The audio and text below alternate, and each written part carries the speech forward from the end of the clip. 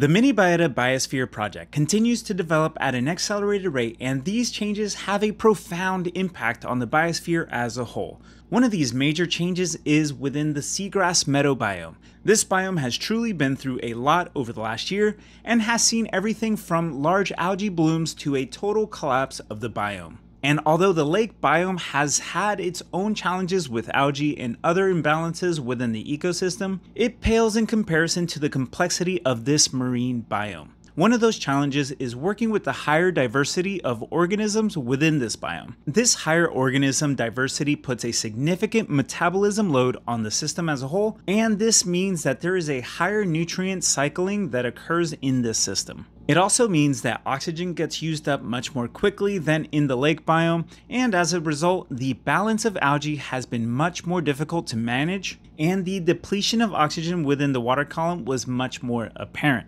One of the features that was missing for the seagrass meadow biome was the wave and tide action that's found in nature. So it was clear that this ecosystem needed a mechanism to create waves and tides, although it had to fit within the scope of this project, which meant that as a closed system, no powered mechanical devices were allowed inside of the system. I wasn't exactly sure on what I needed to build, but to start, I knew that at least I needed a chamber that could hold and release water by moving up and down. So I used PVC pipes as a chamber and connected the whole assembly to the end of the biome with an extended rubber coupler. This allowed for the whole assembly to pivot up and down, releasing or pulling water into the PVC chamber.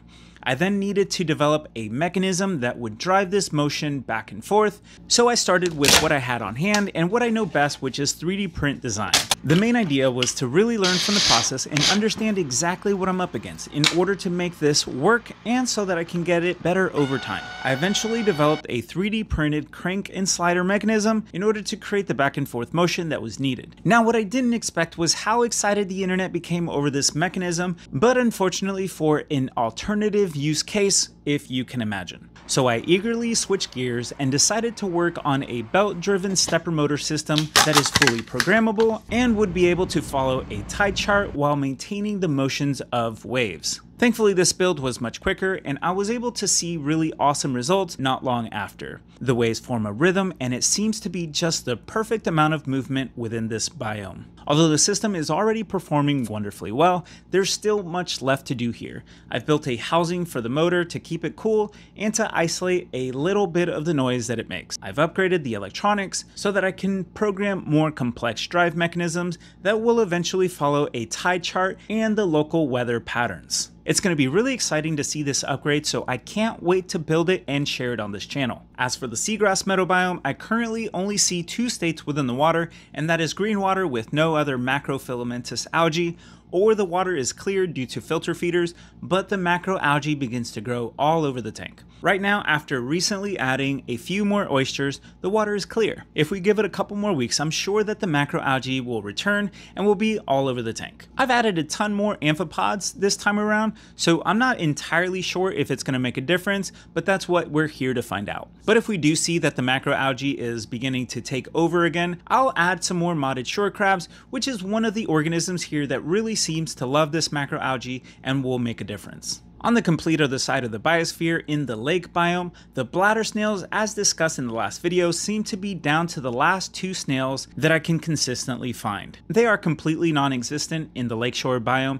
and that's because the squareback marsh crab just completely crushed the population there, so for now they'll continue to hold out with just a pair of these snails, but the habitat continues to increasingly grow thicker, so at some point maybe more of these bladder snails will be added, and my hope is that they can become well established here in the biosphere. The Chinese mystery snails for now seem to be totally extinct. I haven't seen them in weeks, and they were on a sharp decline in recent times. The limpets and ram's horn snails, on the other hand, are doing phenomenally well, and it just seems that the ram's horn snail overall just outcompeted the Chinese mystery snail. On the terrestrial side, it looks like one grasshopper remains. It's a little strange that only one survived and that this grasshopper lasted so long, but I think it's just a very lucky grasshopper. It also happens to be a different species than the rest. So maybe that's it. But unfortunately, I don't believe that the environment conditions are right at this point to really be able to sustain these grasshoppers. The main factor in my opinion is that there's not a lot of air movement and definitely a high level of humidity within the space. So it won't be a good idea to continue adding more grasshoppers to this ecosystem until the atmosphere build is complete and running again. I'm beginning to find many more amphipods in the lakeshore biome. This is amazing because this moment marks the first time that I've ever seen a growing population of amphipods alongside a population of fish within this ecosystem. The problem in the past has been simply that there isn't enough habitat or a variety of food in order to really support the amphipod population. This time around, what I think is different is the amount of shelter and detritus options for the amphipods. My hope is that their populations continue to expand, which would allow for more food options for some higher organisms. I think that overall, habitat is one of the most crucial pieces of this entire puzzle, and it's this habitat that also kind of provides a challenge by limiting the aesthetic beauty of the system as a whole, because essentially it will need to be very dense in order to really sustain a complex ecosystem. So in other words, this system is going to have to grow a big dense jungle of sorts, and it won't be exactly beautiful to the eyes, but it's going to be perfect to maintaining a very complex, very wide variety of organisms within the food web. As for where this project is moving next, it will be focused on rebuilding the atmosphere and rain system.